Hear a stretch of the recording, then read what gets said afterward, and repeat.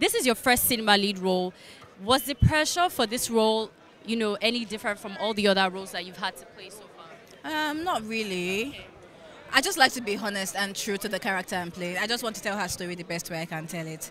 And it's not really challenging, it's just getting into it because it's different being somebody else. But maybe the Yoruba part, speaking the Yoruba part, because I was, if you see me, I was practicing and practicing my Yoruba, but that was really it. The story made it easy for me to sit into it. Filming made it easy for me.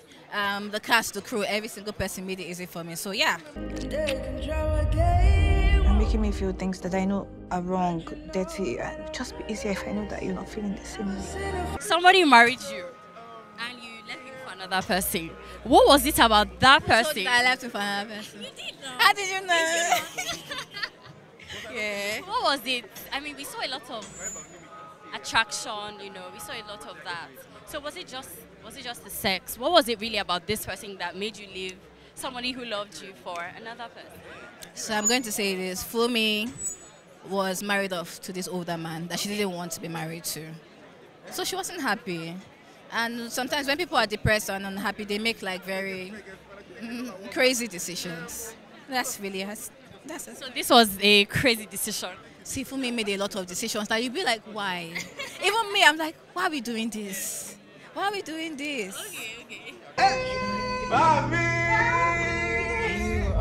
Would you say your character was lustful?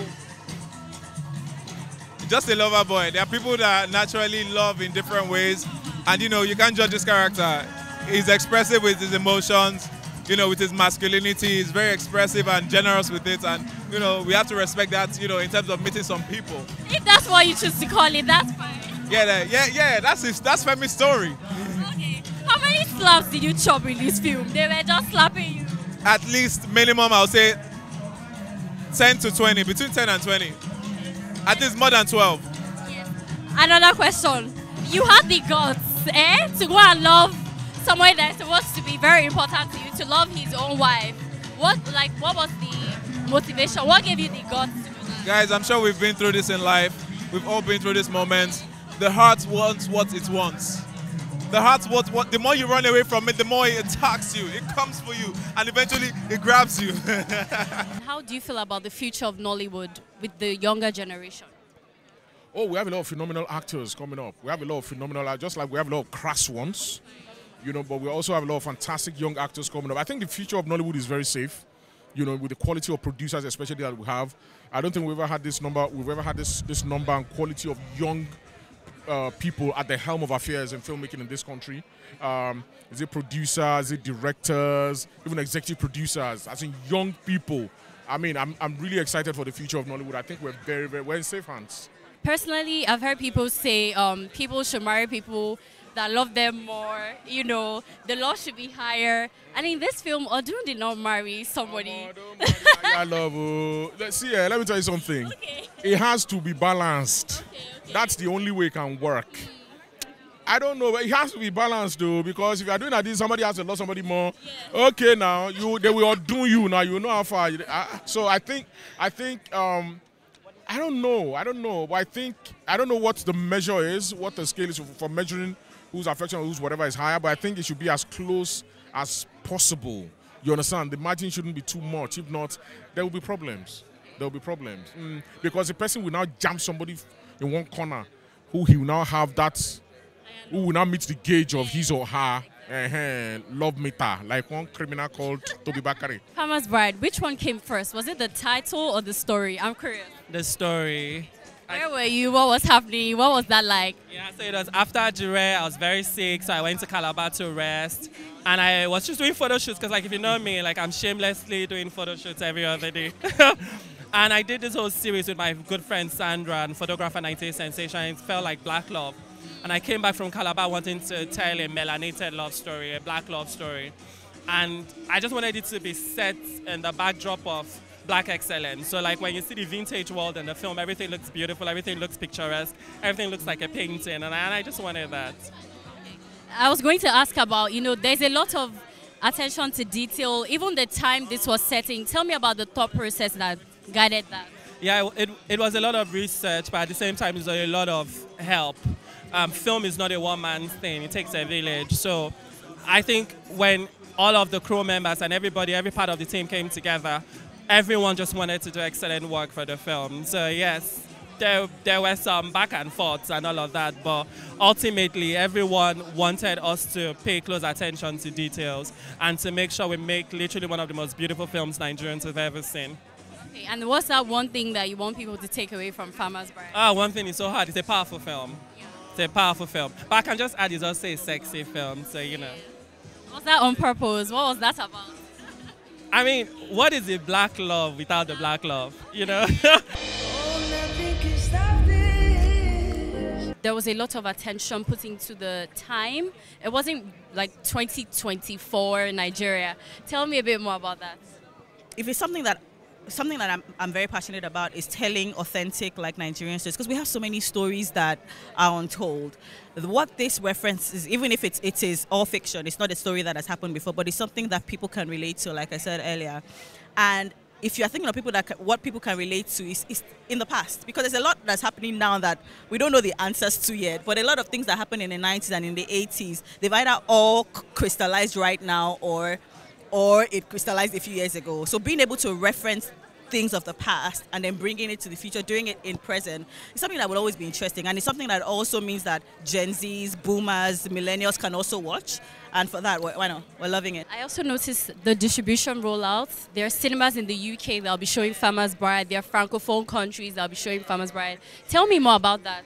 I mean, at the end of the day, Filmone, we are content producers and distributors, and we've been at this game for quite some time. With this film, after watching it, it was just something that we were sure that everyone needed to see. We knew that it had to be a global release, and we just thought, okay, where should we start with? We thought, okay, let's do it for our African peeps first. And the French-speaking Africa, they've always liked Nollywood. They've always had good numbers. Why not do it there? And then our friends in the UK, we know that our Nigerian Republic in the UK is always there. So we're hoping that they come out, to support our content. So yeah. So tell me about the very interesting dynamics between yourself, Tobi, that's Femi, and Gbubemi's character. We had so many arguments on set, and I'll refer to this. And I would always say that he was mine first. Yeah, so I was in the right. Whoever is going to watch this, it's your concern.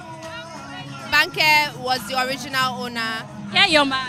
Yes, that's my man. So yeah, Gbubemi's character, for me, she's definitely the outsider in this. So I'm Banke, so I'm rooting for Team Banke on this. Yes, Team Banke.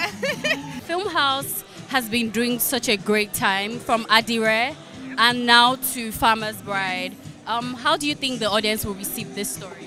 I think that the audience will be really proud. I think that the audience would receive creativity and see the growth. The audience would also be invested, as we have been invested, in just pure talent and just hard work. Yes. Okay, and the distribution rollout involves other countries. What's the thought process behind that? The truth about it is that Farmer's Bride is an amazing movie, and it cuts across different markets. And I think that, we have a huge following, both locally and internationally.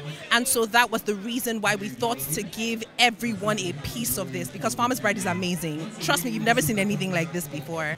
And Filmhouse released Adire, and now we have a Farmer's Bride. How do you think the Nigerian audience will receive the story?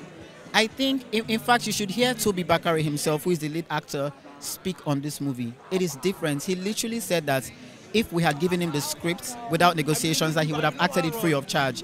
That's how different the storyline is. And I know that it will sound cliche, yeah, everybody says their storyline is good, but at least you're going to watch it tonight and you'll see how amazing the movie is. So I think people would love it. It's very relatable. It shows that you can be a murderer even though you never thought of it, but anyone can do anything for love. What are you expecting from Farmer's Bride? Expecting some really, really good storytelling. Obviously, great production value. The trailer was amazing. And if the film is anything to go by, if the trailer is anything to go by, then the film is going to be great. What would you say about the direction Nollywood is going now? It looks like we're exploring more genres of stories. What kind of stories would you like to see personally? Can I say ones where our government finally does what they're supposed to do? No. I feel like Nollywood is becoming braver. There's a lot more guts going into the films we're making. I mean, talking about films that are back in time, the history of the country, the history of the nation, I think it's a very brave thing to do, because us here now, we need to know where this country started from. A lot of young people don't know, and we can't lead the country in the future if we don't know where we're coming from. So I'm glad that Nollywood is veering into roads less, or onto roads less traveled. It's not all about just laughs and giggles in the cinema. You want to go in and have an experience. That's what art is for, and hopefully one that transforms you.